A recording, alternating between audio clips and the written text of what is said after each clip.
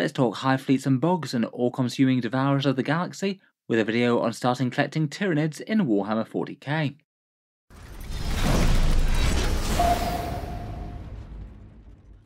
Hello and welcome back to Auspex Tactics, where today I thought we'd take a video to talk about starting a Tyranids army in Warhammer 40k 10th edition. It's certainly an exciting time to be collecting the bugs from beyond.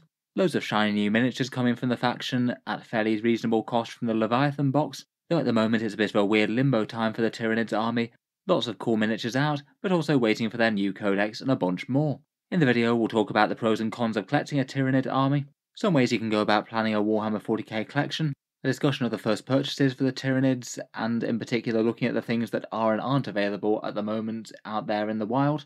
Discuss further steps that you could use to get your army together for the Codex release, and what sort of things might be changing then, and finish up with one example army list. Loads and loads to talk about, so let's jump straight in. First up, why might you want to collect Tyranids in the first place? They do have some rather cool lore in Warhammer 40k, perhaps being one of the only races that has pretty much a truly eldritch horror, an unknowable, all-consuming swarm of bio-horrors striking from beyond the galaxy, and we don't know how many are out there, making war typically in great big tyrannic war incursions, often with all-out invasions to overwhelm and swarm enemy worlds, devouring all the biomass they find upon it, and then moving on to the next one, their swarm only stronger. When Tyranids fight and battle, it's with infinite biomorphologists, creatures and drones specialised to every facet of war, whether it's great towering monsters with chitin as thick as battle tank armour, or hyper-adapted apex killers that are well capable of dueling the elites of the other factions. Most Tyranid organisms are sort of symbiotic bioforms, having weapon beasts built into them, firing hails of disturbing living ammunition to burrow into enemy armour, and perhaps most unsettling for the armies of the races that would resist them is they constantly adapt and evolve, acquiring new traits and abilities to overcome their foes' defences or counter specific enemy threats that might not be able to be overcome by raw muscle alone. As a pretty well established faction in Warhammer 40k, Tyranids have really quite a large miniature range. Before 10th edition they haven't really had all that many releases for really quite a long time. Quite a lot of the current Tyranid range hails from around about 8 to 10 years ago, though that's all set to change at the moment, getting a whole load of new shiny plastic kits, certain kits redone, and a whole bunch of new things thrown in as well.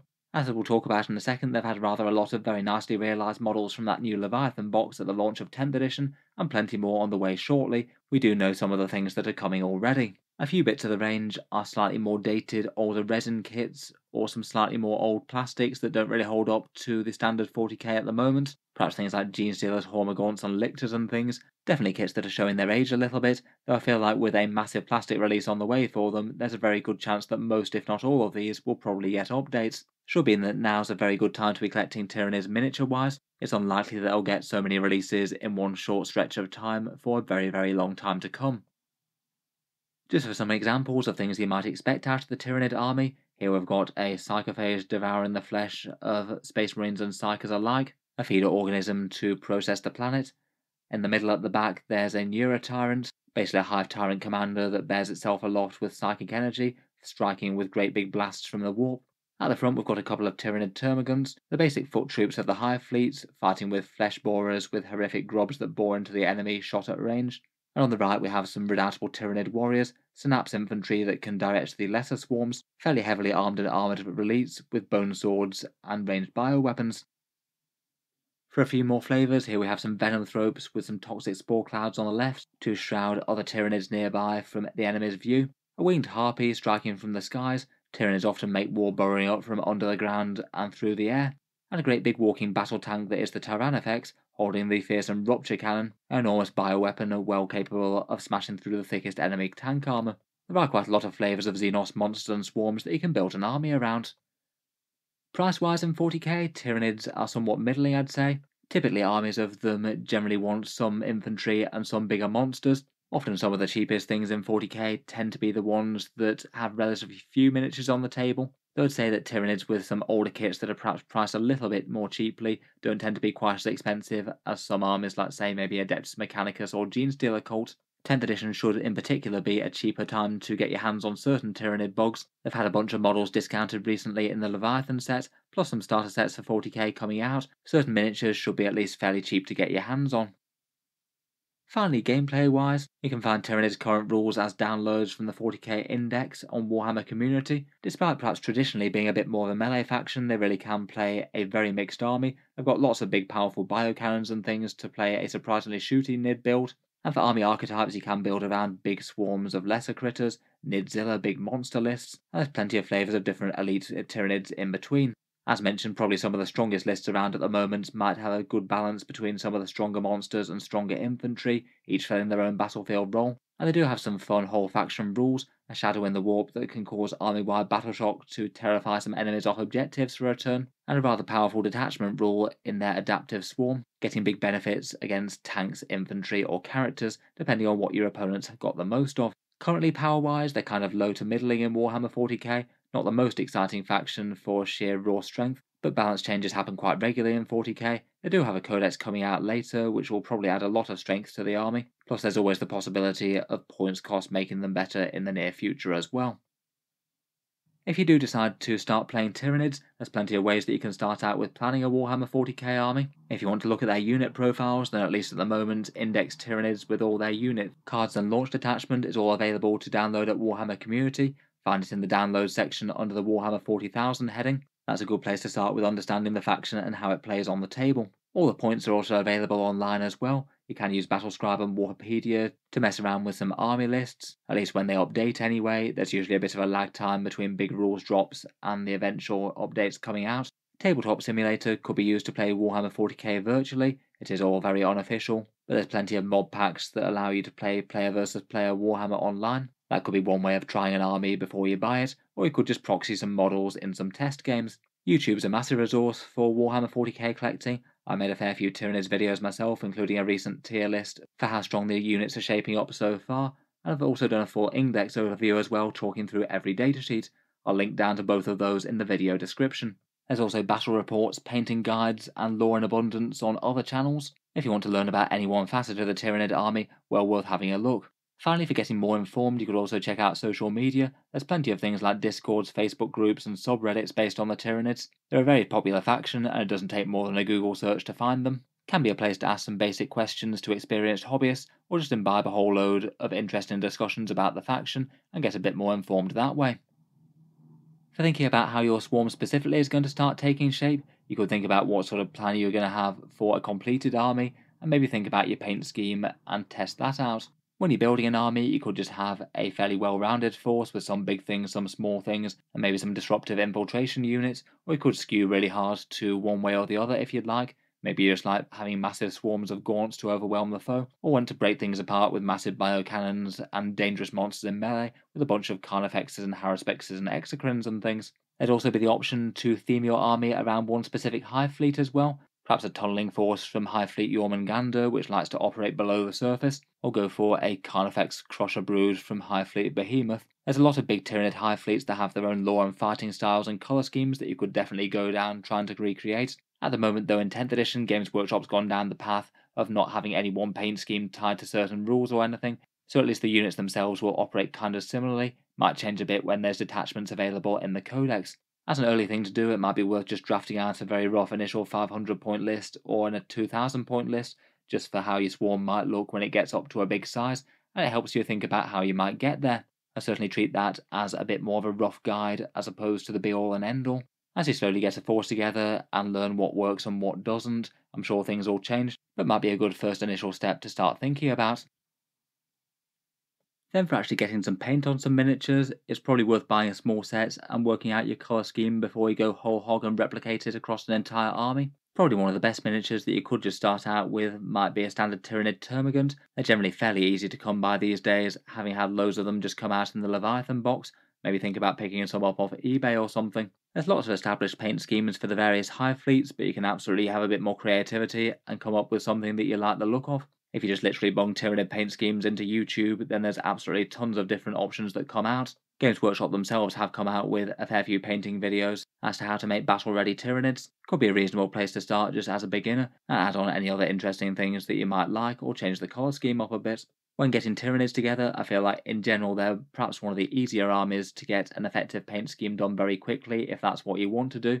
Both contrast paints and dry brushing them tend to work at least fairly well, at least on the more organic parts. lots of natural curves and recesses to get those paints and the dry brushes to pick up or shade. Contrast just might be a little bit tricky on some of the larger models' carapace armor, I guess. Certainly means that you can have a Tyranid horde hit the table very, very quickly, should you want to, just following a basic colour scheme.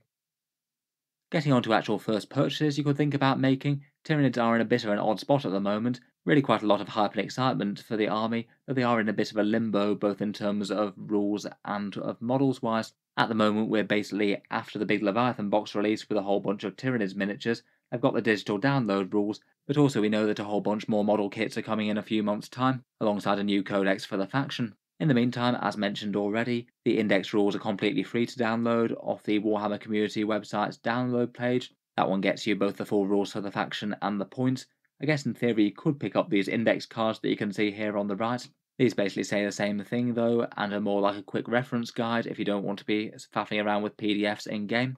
Games Workshop in the UK does appear to have sold out of the Tyranid ones at time of recording, though you might be able to find some more on the internet or third-party sellers. They maybe are just a tiny bit of a questionable purchase as well, considering that there's going to be a codex coming out in the not too distant future that will invalidate these, but if you can score some, then they are handy enough for quick reference in the meantime. Codexes can have a bit of value as well, just for some general lore, pictures of models, and exploring the backgrounds of the Hive fleets as well. You might be able to get some Tyranid codexes from previous editions going off eBay or Amazon somewhere. They tend to go a lot cheaper than Games Workshop would have previously sold them for, so that could be interesting enough for a bit of a read if you want something hard copy to read about the Tyranids. Otherwise, generally when starting a 40k army, general advice is to try and go for a few units that you think you're going to want to use in just about every single game, or start out with certain discount kits that Games Workshop might have, ones that get you quite a lot of miniatures for a relatively inexpensive amount of money. This is Warhammer though, all things are kind of relative. Again, the limbo state of Tyranids does work against them a bit here. The most relevant thing for collecting cheap Tyranids right now I think is the Leviathan box set. That is sold out of quite a lot of official places, though still might be available in some. But then following that, there should be some Warhammer 40k starter sets coming out in the very near future that will heavily feature Tyranids, and you might also be able to find some older discount sets, say for example the old Tyranids Combat Patrol, or potentially the Boarding Patrol. Otherwise, perhaps some units just to fight over objectives might be a reasonable one to start out with. Perhaps warriors, gargoyles, or termagants could all be okay. I'd perhaps start with something small before moving on to a big exciting monster, though obviously if there's anything that's really fun that just you want to pick up early on and really motivates you to collect the faction, no reason not to go out and get something early. I just maybe try and make it something that you think you're going to use in quite a few games while you've got a small force on the go. While we're talking about picking up Warhammer 40k models, bear in mind the different ways that you can buy them. This will be old news to a fair few people, but often the cheapest way to pick up 40k miniatures isn't directly from Games Workshop. That often can be the most reliable if they do actually have stock of things. If you are looking to economise a bit and maybe afford a few more bugs for the swarm, I'd think about checking out local gaming stores wherever you might be in the world. They'll often give fairly meaningful discounts over and above what Games Workshop would sell a model for. One example here in the UK is Element Games, typically giving between 10 and 20% off Warhammer models. That's links down in the video description. And there are plenty of others around the world. Noble Knight Games in the USA for 8% off, or Gap Games in Australia, normally around 20% off. All of those are links down in the video description. Any purchases through them do help support Auspex Tactics a little bit, though it doesn't cost you any more if you want to buy through them. There are plenty of other alternatives that are very similar that offer the same thing in various places around the world. Particularly at the moment, I'd certainly be mindful of the second-hand market with eBay. Often worth a look for things that are discounted in big sets as well, particularly Leviathan as we'll talk about in just a second. And there are plenty of third-party manufacturers or 3D printers that make lots of great alternative sculpts that would fit in quite well for Tyranids. Often things that look kind of similar but are legally distinct from Games Workshop's miniatures. That could be another way to flesh out the swarm for cheap, and also get some interesting new sculpts to boot. Going through a few of the more recent discount options from Games Workshop, obviously the big one is the 10th edition launch box Leviathan, or at least the Tyranids half of it. A great big massive box that gets you a huge amount of new Tyranid sculpts plus the Space Marines, and arguably one of the better deals that Games Workshop's ever done in terms of discounting their own miniatures. Still an expensive box overall, as you just get quite a lot in it, £150, €200 or $250. It also comes with a big copy of the core book and some mission cards too. For the Tyranid half of it, it gets you 20 Termagants, a Psychophage monster, the Neuro Tyrant with the Neuroloids, 5 Barbgaunts, a Winged Prime, 3 Von Ryan's Leapers to set up in the midfield and jump on people, the rather brutal and dangerous Screamer Killer Carnifex with the massive talons, and 11 Neurogaunts to protect your Neuro Tyrant. Overall, it's around about 800 points of Tyranids, never mind the actual Space Marines that you get in the set, which really isn't too bad for the cost. I'd say at the moment that getting your hands on the Tyranid half of Leviathan is probably the easiest way to start Tyranids right now. If I were just jumping into Tyranids from a standing start, my first port of call would probably be to try and land the Tyranid miniatures in the box off eBay. Just having a very quick look on the market on the UK at the moment, it looks like the Tyranids would set you back around about £70 in the UK, or around $120 in the US, so a little bit less than half the box set. Of course, that's not counting the book and the cards and things. In terms of getting numbers of plastic and points for the money, it's about as good as it will get. The price of these will probably gradually creep up in the future as these box sets become a little bit more scarce. You could also just look for individual units if you don't want all of it, but just say want some cheap termagants. I saw a listing or two that was only around about $1 or $1.20 for each termagant, which is better than you'd normally get from Games Workshop. Finding the whole box at the moment might depend a bit on where you are in the world. Some third-party gaming stores have had second runs of them, though at least in the UK and USA, the Leviathan box set has generally been sold out for a little while now, so I guess it would be third-party sellers or eBay or something like that, perhaps likely at an inflated price. Otherwise, I do think it's quite a good fun set, really quite a nice balance of interesting units from the Tyranids, including a few powerful ones. Otherwise, going from technically a past box set to a future one, they're also going to be coming out with some 40k starter sets which pit Space Marines against Tyranids. These ones get you a subset of the Leviathan box set, not all of it, and these have basically been announced but not fully released at time of recording. I would expect them to be out sometime within 2 to 8 weeks from this video releasing. There's going to be 3 different size offerings. I think if I was mainly looking to try and get a miniature army together, I'd go for either the 40k starter sets or the Ultimate starter sets. If they follow the same pattern as the 9th edition releases with this, these box sets should be a decent discount compared with what they'd normally sell these units for. They generally like to have them as a slightly cheaper entry point for newer players and to get them into the hobby.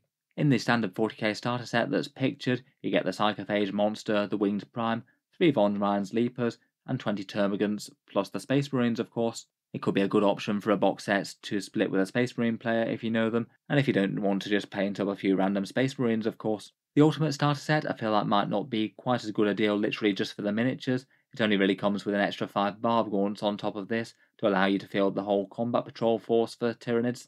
It comes with terrain as well, plus a mini rulebook. I'd say the main differentiator between this and the Ultimate set is whether or not you want this plus a terrain and a core rulebook. Otherwise probably just stick with this one as it'll be cheaper.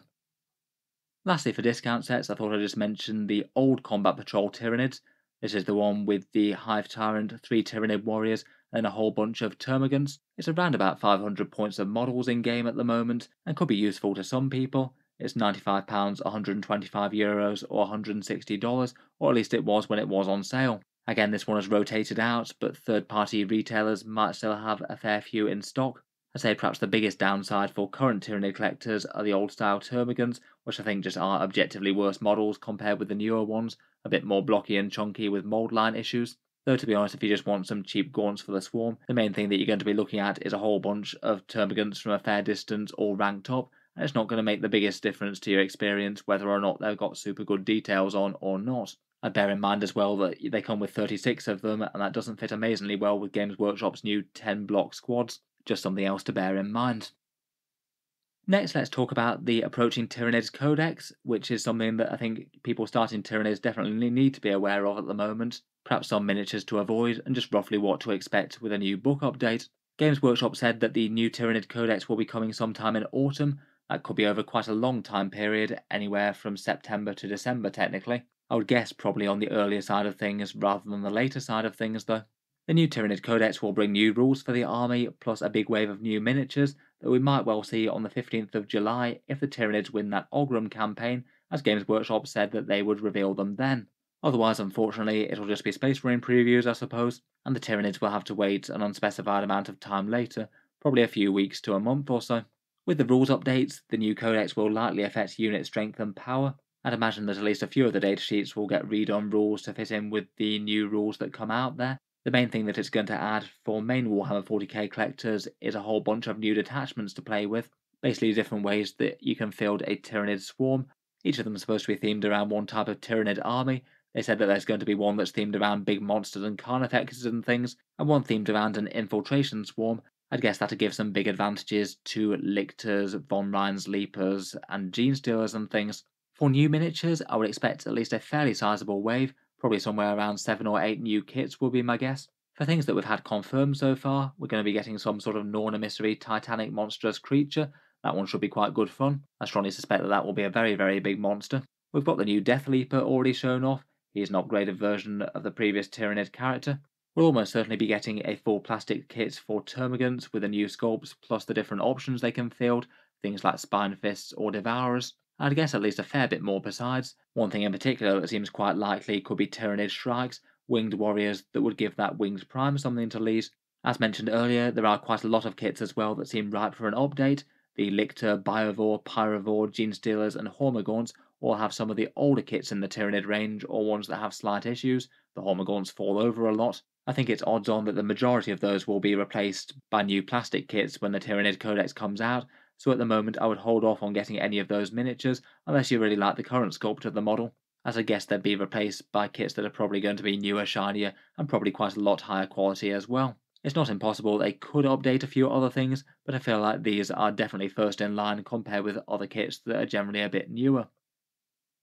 In any case, in the meantime, there are still plenty of options for expanding the Tyranid army forward. Obviously, rules-wise, with the chance of updates on the horizon, there's definitely a lot of scope for just collecting what you like the look of. Rules can change, but the models that you get won't, so it's probably not best to wind up with a whole bunch of things that you hate the models of but like the rules for, just in case things shift around a bit. Having said that though, here are just a few of the units that I consider a little bit stronger in game currently compared with most. The Barb Gaunts have got good anti-infantry and can slow down enemy squads, really quite potent to have at least one squad in the army and quite nice in the Leviathan box. The Haruspex is perhaps the biggest, most dangerous and nastiest monstrous creature in terms of combat. It does have a rather enormous maw for swallowing the enemy whole as well. Zoanthropes are fairly tough with their invulnerable saves and have got some solid psychic damage output. They also give nearby Tyranids invulnerable saves as well, which are quite nice. Gargoyles are perhaps one of my favourite horde ones. They get to move fast and get to move, shoot, move, which can give them a bit more survivability getting to hide behind things.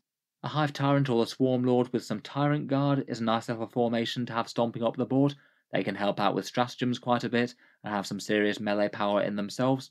The Nero Tyrant from Leviathan has a fairly solid flamer attack on a cheapish Nid body. It's also quite cheap for that whole board Shadow in the Warp debuff, which is nice. And then for some Tyranid monstrous muscle, the Exocrine and the Tyrannifex are the ranged monsters I'd currently rate some of the highest. Both of those really quite effective firepower in their own right. I might be tempted by the Acid Spray Tyrannifex.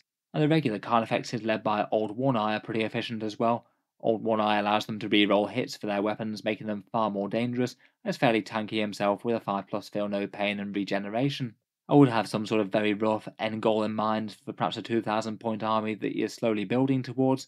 Obviously things could change with the Codex. I tend to collect things in small chunks as opposed to huge armies all at once. Get a couple of units, get them painted up and get a game in with them, then move on to the next shiny thing.